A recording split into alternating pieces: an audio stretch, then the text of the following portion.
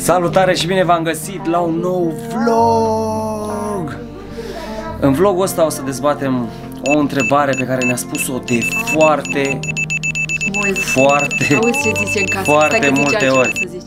Da, îmi zice în cască că avem câteva sute de ori am fost întrebați. Răspunsul la întrebarea asta, care este religia noastră, o să-l aflați doar dacă vă uitați la tot video. Pentru că dacă vă uitați numai pe sărite așa, nu o să înțelegeți chiar tot. Așa e. Așa e? Ce faci, Melissa? Bine. Bine? Melissa a fost să cumpere ceva, scarlete pe aici prin casă. Hai să vedeți și ce musafir avem.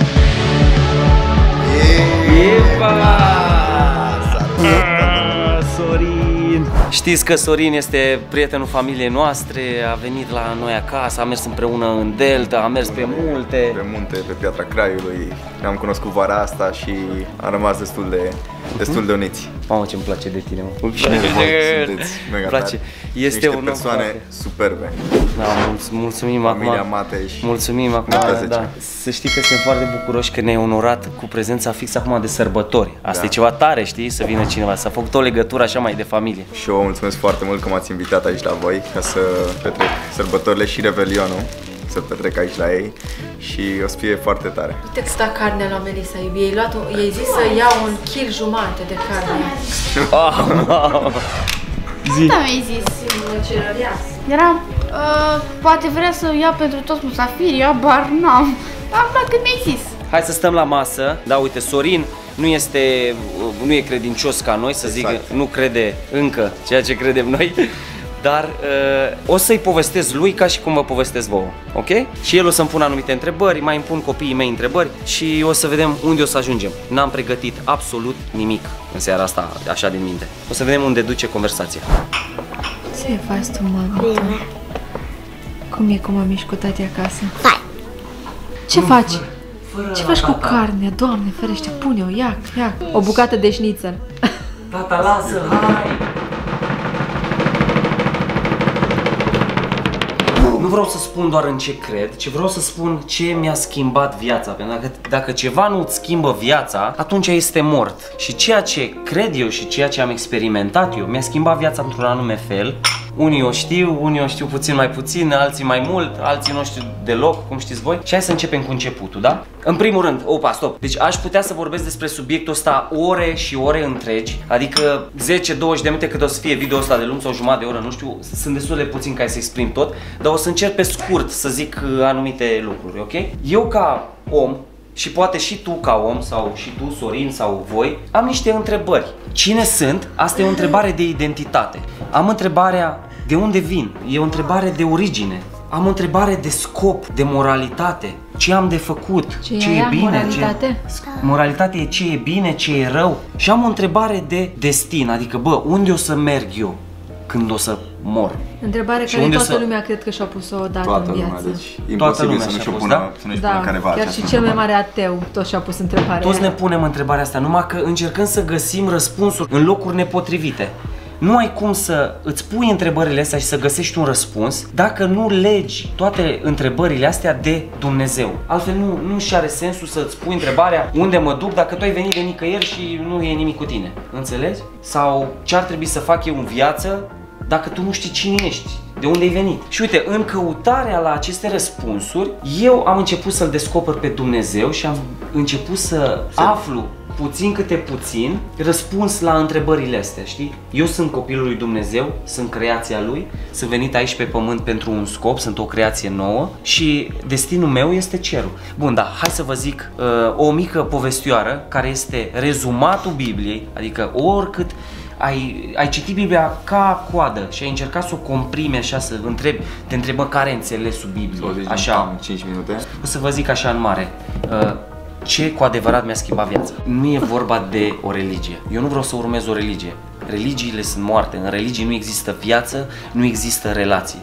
Pentru mine religia înseamnă a respecta niște reguli, a fi legat de niște clădiri, a fi legat de niște forme, ori statuete, poze, chestii, preoți, pastori, chestii intermediari. Eu nu vreau o astfel de religie, vreau o relație. Dacă Dumnezeu există, și asta e întrebarea, trebuie să existe o relație cu El. Și acum aș vrea să începem să vă zic mica povestioară a Bibliei. La început Dumnezeu a creat cerul și pământul, l-a creat pe om și omul a fost creat ca să trăiască cu Dumnezeu. A fost creat să trăiască, uite așa, împreună cu Dumnezeu.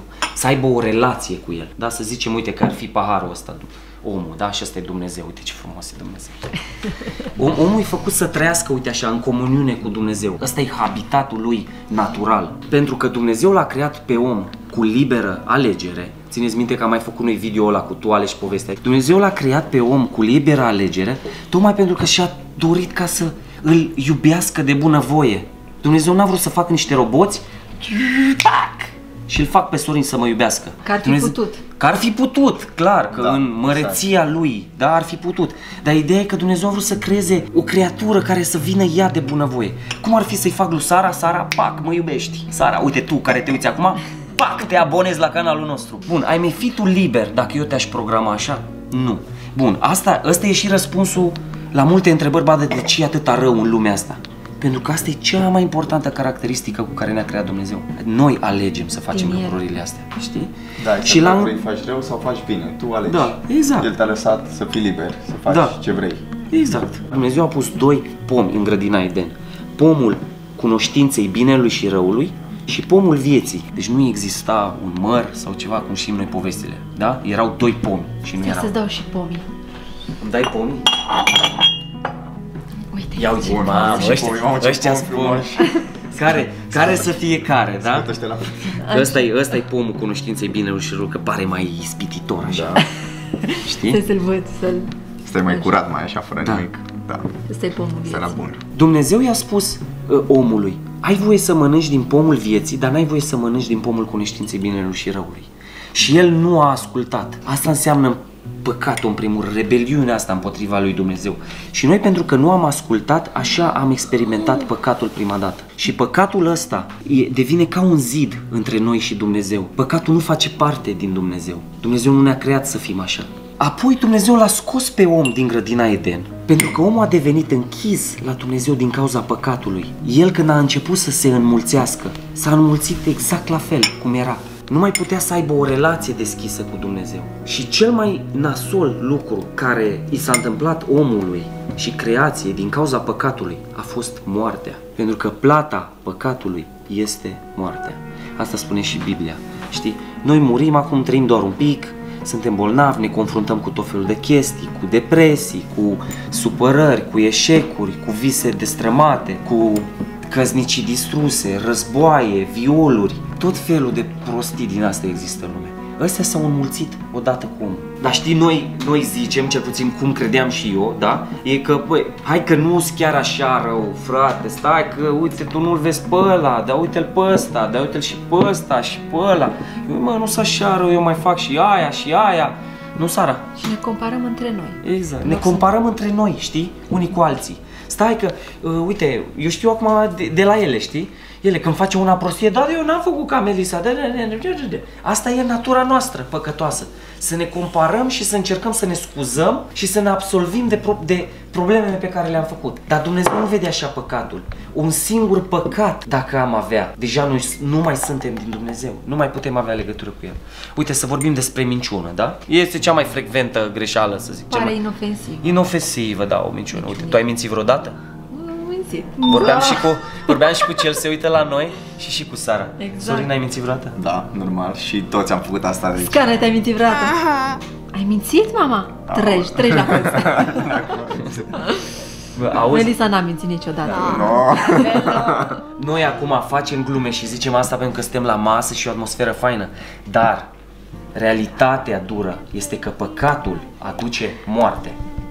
La finalul vieții, când vom ajunge în fața lui Dumnezeu, contează doar ce am făcut rău, pentru că contează împotriva cui păcătuiești. De exemplu, dacă eu îl mint pe Amza, nu pot să-mi facă nimic. Dacă o mint pe Melissa, ce o să facă cel mai nasol? O să fiu dezamăgită. Ești dezamăgită, dar nu poți să-mi faci nimica. Dar uite, dacă o mint pe Sara, ia de camera. Deja m-am supărat. Nici nu vreau să dau camera. Deja dormi acolo. Dacă minți un judecător, ce se întâmplă? Ai pățit-o, rău de tot. Și dacă ai greși în fața unui Dumnezeu fără păcat, e grav de tot. Consecințele sunt enorme. E o ilustrație foarte tare pe care o dau niște prieteni și vreau să o zic și eu. Dacă treci pe roșu și te oprește poliția, contează toate culorile de verde pe care ai trecut până atunci? Nu. Nu contează, nu. Uite, eu am permis de 15 ani, când am greșit în trafic de am depășit puțin viteza, nu am putut să-i spun polițistului, dar să știți că până acum eu am mers foarte bine cu mașina, da? În fața lui Dumnezeu contează răul pe care îl avem. Vezi tu, problema omului nu este în afară, problema omului este înăuntru, da? Păcatul vine dinăuntru, din noi și schimbă ce e afară. Și singurul mod prin care s-a putut produce o schimbare în om a fost ca Dumnezeu să-L trimită pe Isus în lume. Fiul Lui a venit fără păcat ca să plătească El prețul pentru toate păcatele. Care era prețul? Că am zis la început, care e prețul pentru păcat? Moartea, da? Isus a venit și a murit pentru toate păcatele noastre. Și a început lucrarea Lui, să zic, pe pământ, a început-o la 30 de ani. A fost botezat în apă. Când a ieșit din apă, a fost umplut cu Duhul Sfânt. Uite, e așa, să ne imaginăm că ăsta e Duhul Sfânt. E parte din Dumnezeu. Și a fost umplut așa, complet. Iar apoi El a umblat printre oameni, i-a vindecat, i-a eliberat, i-a îndemnat să se întoarcă de la greșelile lor și să le pară rău. Și a venit momentul în care El a trebuit să moară pentru păcatele noastre, dar pentru că El nu a avut păcat, moartea nu a putut să-L țină.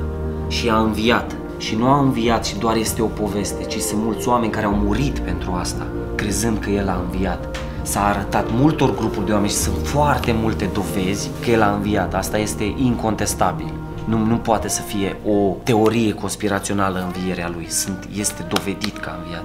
Și acum El a spus așa: ca să aveți o viață nouă, în primul rând trebuie să credeți în mine. În momentul în care noi credem în El și ne întoarcem de la greșelile noastre cu o părere de rău, lucrul ăsta a fost numit pocăință. Adică nouă ne pare foarte rău de viața pe care am avut-o până acum, de cum am trăit până acum și ne întoarcem de la ea, nu doar ne pare rău, știi? Pentru că imaginează-ți cum ar fi că eu să mă întâlnesc cu tine, să-ți dau o palmă și apoi să zic: o, iartă-mă, scuză-mă, Sorine. Scuze, și după aia iar alta. Da, și scuze din nou. Scuze. Adevărata părere de rău e atunci când nu o mai facem. Deci în momentul ăla când ne întoarcem, Biblia zice că Dumnezeu ne ia inima de piatră afară și o înlocuiește cu o inimă de carne. Și în momentul ăla primim așa ca o conștiință nouă, începem să vedem altfel viața, începem să fim conștienți de anumite lucruri în viața noastră.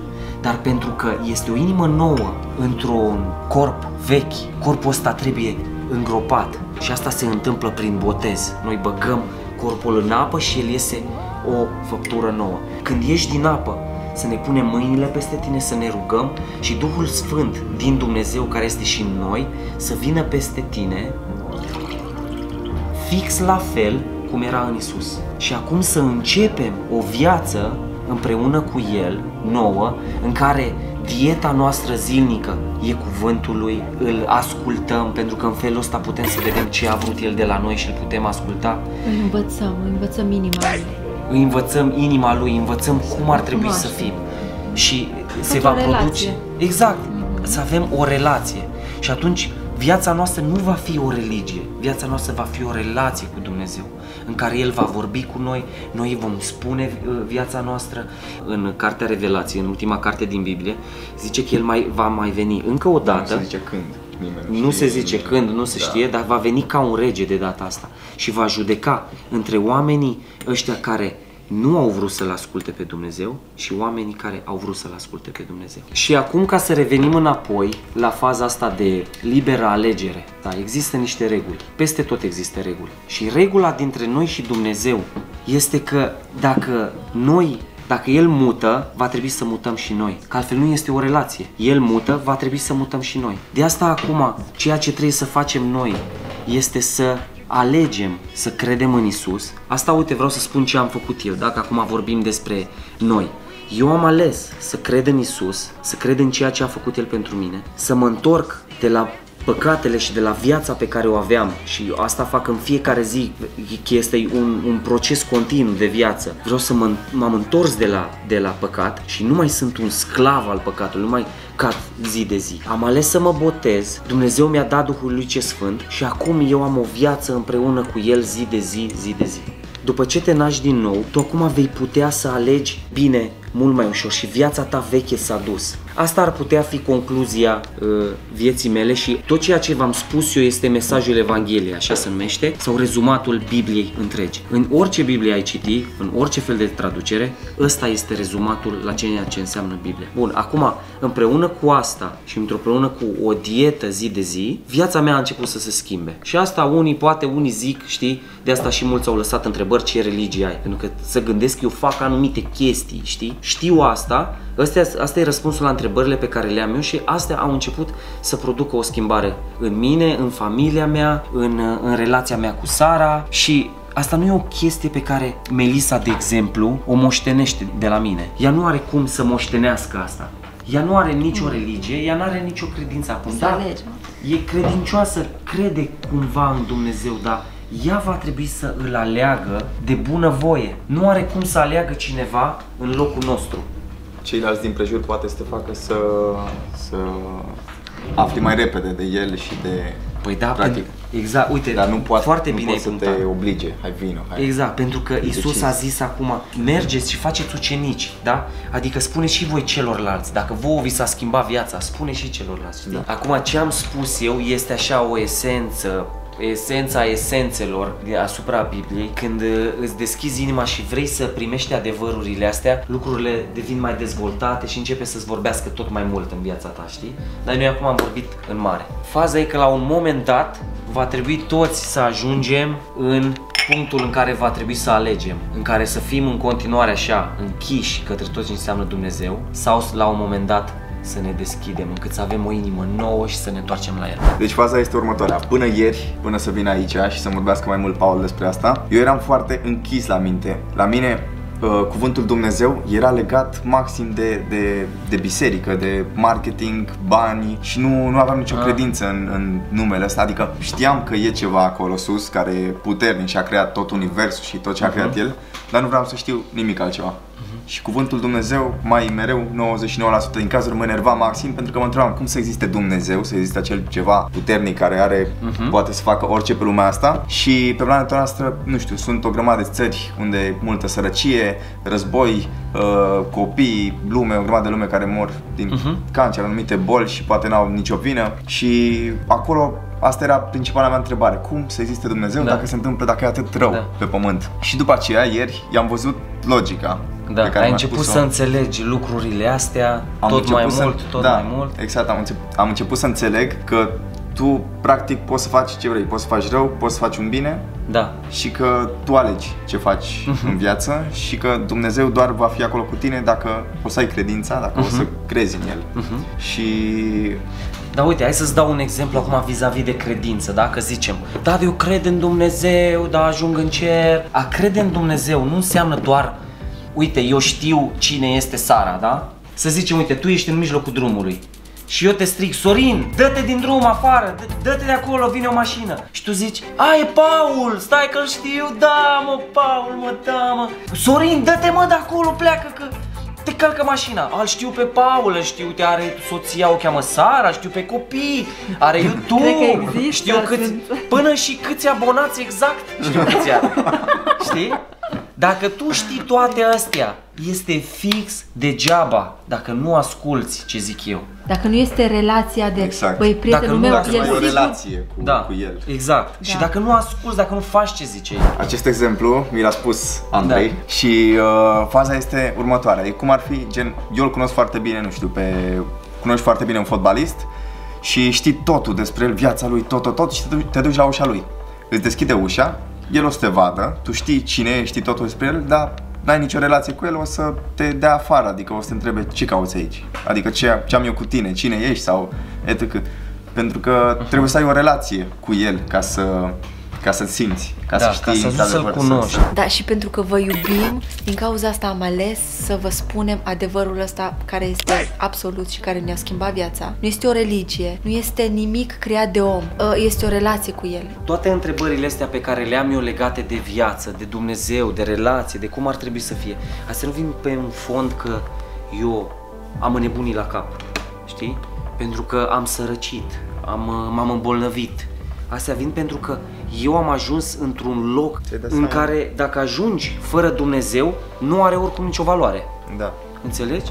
Nu, sunt sănătos, sunt tânăr, am o soție frumoasă, copii frumoși, isteți. Am și călătorit foarte mult, am mers cu avioane, m-am săturat. În peste 50 de țări am fost, știi? Am cunoscut oameni cu influență foarte mare, oameni foarte inteligenți. La urma urmei, oriunde ai ajunge în viață, în orice etapă ai fi, unde ai vedea, tu proiectezi în viitor cumva, viitorul ți-l proiectezi cumva, vei ajunge acolo și vei fi ca un măgar, așa, nu știu, cu un băț în față, cu un morcov și acolo va fi fericirea ta, tot timpul în față, la 1 metru vei alerga după ea și nu o vei atinge. Pentru că dacă suntem în afara lui Dumnezeu, în afara relației lui cum am fost noi creați să fim, nu ai cum să ai o viață împlinită, nu ai cum. Practic la ce vrei tu să te referi, că trebuie să pui pe Dumnezeu pe primul plan. Da. Pentru că dacă tu îl ai pe Dumnezeu, să zicem, pe planul 2 și tu crezi că fericirea și, să zicem, sunt banii sau să-ți cumperi o mașină nouă, ajungi acolo și să zicem că se strică mașina și gata, nu mai ești fericit și cazi în depresie sau nu știu. Exact. Știi ce? Nu suntem în habitatul, cum ziceam, în care ne-a creat Dumnezeu să fim inițial. Să fim copii ai Lui, în împărăția Lui, să fim umpluți cu Duhul Lui și să umblăm în viața asta nouă. Noi așa am fost și dacă stăm în afară, nu avem. Și despre ce vorbim noi aici de câteva minute bune încoace, de fapt este tocmai despre relația asta reală pe care o primești cu Dumnezeu după ce începi să crezi în Isus Hristos și să urmezi pașii ăștia pe care ți-am zis eu mai devreme. Fetelor! Da. Tu știi totul, nu? Da. Te-a zis tati... Am mai auzit asta de foarte multe ori și de aia... Ce-am pățit aici, sunt cam roșu. Nu știu, în fine. Pentru că am primit foarte multe întrebări de la voi, atât în comentarii cât și private, despre credință, despre diferite chestii legate de căsnicie, de viața noastră. Ne-am cum să fac ca să vă pun mai multe videouri în legătură cu asta. Și am văzut că YouTube are secțiunea aia de join și membership, o să poți să ai acces la foarte multe videouri extra care nu le vezi pe canal în mod normal. Vă invit pe toți cei care aveți peste 18 ani, pentru cei care sunt interesați doar de viața noastră așa, prin casă, ce facem, pe unde mergem, cele mai importante videouri o să fie aici în continuare pe canal, dar când vorbim despre viața noastră interioară, intimă și în legătură de noi ca soți, ca familie și cu prieteni, o să punem pe comunitate. Cred că vă întrebați unde este Amza. Amza a dormit până acum și el este aici. Neața! Ce faci? Ce faci?